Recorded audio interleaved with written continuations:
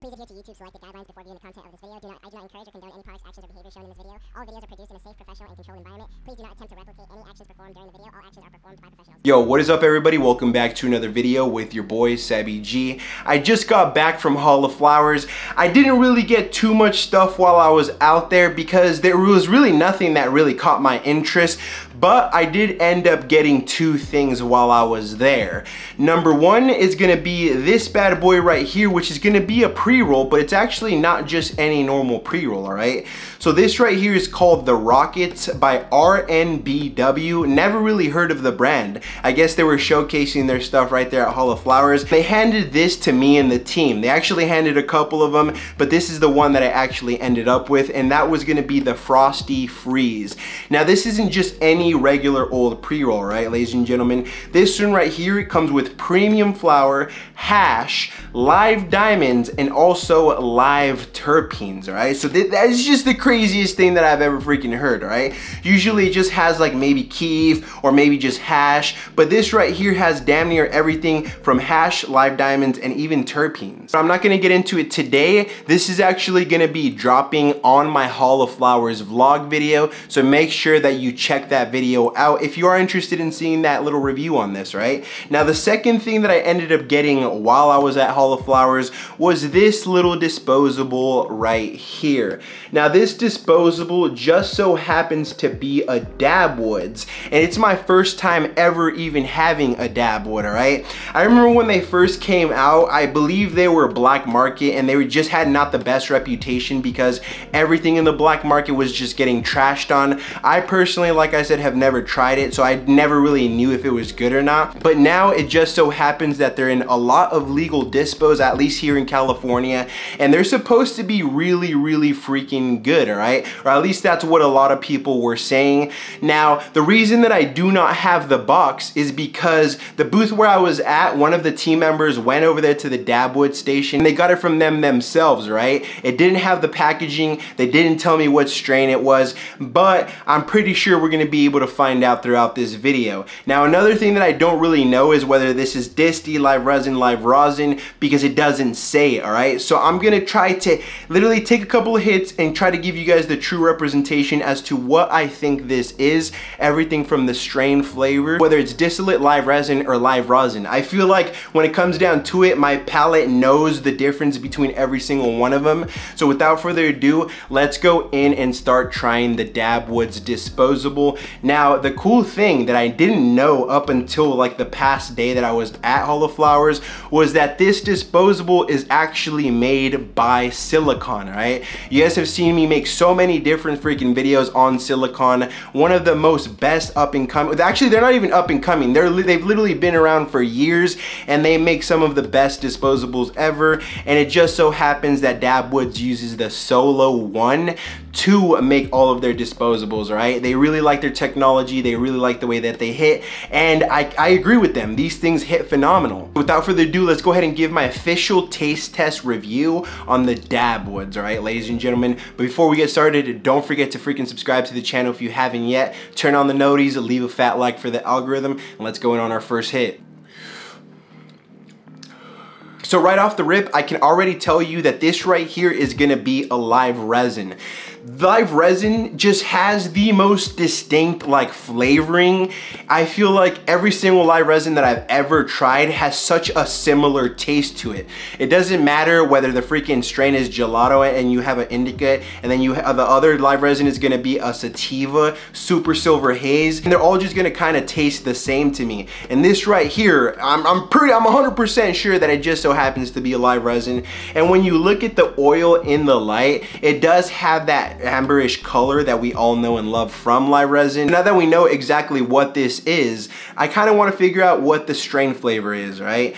I'm kind of getting some nuances of like a creaminess, a little bit of like sweetness, not that much earthiness, but this thing's tasting phenomenal. I mean, off of the first Ripperino, the effects are already starting to kick in. And when it comes down to live resin, I personally am not the biggest fan of live resin. You guys already know that. I would literally much rather chief on distillate because I feel like, number one, it tastes better, and number two, it gets you more schmacked, right? I don't know what it is about live resin. If it's not done right, it doesn't really get me smacked at all, right? But this one right here, I must have to say, it might be a little bit on the better side of live resins because I'm not getting any irritation to cough. It's been smooth all the way through, and the flavor on it is like, even though it tastes generic like most live resins do, it has like a cleaner taste to it and a little bit more of a more potent taste, if that makes sense, right? So let me go in on a couple more hits, that way we can actually identify what this bad boy is tasting like.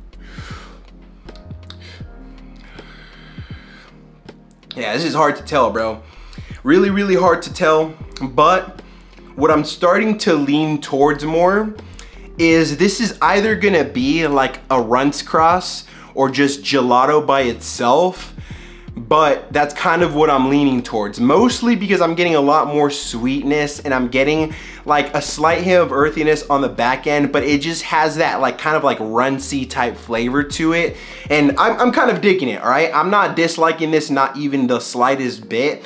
And so far this thing is hitting so good. In terms of the disposable, for those of you who are kind of curious as to what features this has, this does not have USB-C, unfortunately. It does have micro USB, which is one of the only things that I really might not like really agree with when it comes down to these. I do wish that they had the USB-C because those things charge so quick, and if these are gonna be dying, then might as well add something so we can get back to hitting them ASAP, you know? When it comes down to micro USB, I just feel like it takes way too damn long. And I believe Silicon has their little patented like ceramic technology that they don't really have to raise the wattage too high in order to get a good amount of clouds. Now we all know whenever you're using a lower wattage, you're not gonna really get the best clouds. You might not even get any at all, but you're gonna get a shit ton of freaking terps, all right? Now, in order to get a lot more clouds, you obviously have to raise it, but then you're sacrificing the terps, and there's something about their patented ceramic technology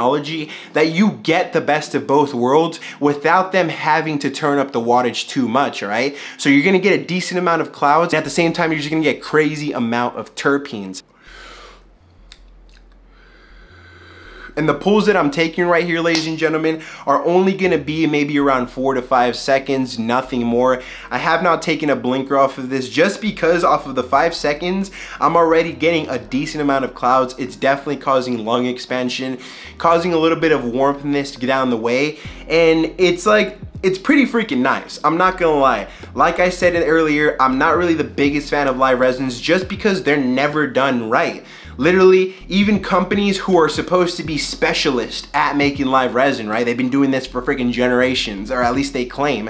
They can't even make some good live resin carts. They're dark as shit. They taste like ass. They don't get you faded. And some people like that shit though. I don't really know. Like, I'm not gonna say any company names out there, but there's like very few select live resin brands, and some people are really, really hooked on those things, where in my opinion, I just feel like if I'm gonna be getting a cartridge, it's either gonna be a distillate or it's gonna be a live rosin. I don't think there's ever been a time in my life where I'm like, bro, I really am craving a freaking live resin pen, you know? Especially when you have the option to get these types of things. I just feel like going with distillate or even live rosin is a far better option than going with live resin.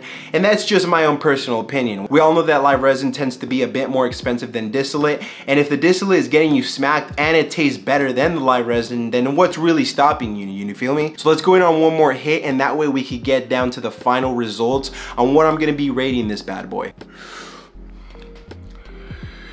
Smooth all the way through, I'm telling you, tasty. And I think I've came to the conclusion that this definitely has to be some type of like gelato cross, if not just gelato itself, or maybe even Runts. Because this right here, I'm just getting like that like creamy sweetness and a little bit of like earthiness on the back end, but it's mostly just sweetness, right? And in terms of the smoothness, I already covered that, super freaking smooth. I haven't even coughed not even one single time throughout this video, and I'm not even lying. I think the most important part is just gonna have to be the effects, right? And when it comes down to live resins, I feel like they don't really get me as blasted as I want them to. But this bad boy right here, it's putting in work, all right? It's actually putting in work because the effects effects are starting to seep in. It's definitely more of a progressive type feeling, and that's usually what live resins do. It's not a boom slap you in your face. It's kind of, you have to take a couple of hits, you have to wait a couple of minutes, that way it starts to kick in. I don't know, I think it's the entourage effect of the live resin, that it's not the strongest entourage effect like you would get from live rosin, and maybe that's why it doesn't kick in as fast. But yeah, at the end of the day, what would I rate this bad boy? Everything from the flavor, super gas, everything from the smoothness, gas, and there's really nothing to complain about, right? So in terms of like live resin disposable, this might be one of the best, and I would have to rate this bad boy a good 8.0 out of 2, right? 8.0 out of 2, that's gonna be my final rating for this Dabwood that we don't know what exact strain it is, but it's fire to say the least, right, ladies and gentlemen? So with all that being said, hopefully you guys enjoyed today's quick little video. If you did, do me a big favor by leaving a fat like to help it with the algorithm. Subscribe to the channel if you're new here. Leave anything you want down below in the comments, and we'll catch you guys in tomorrow's video.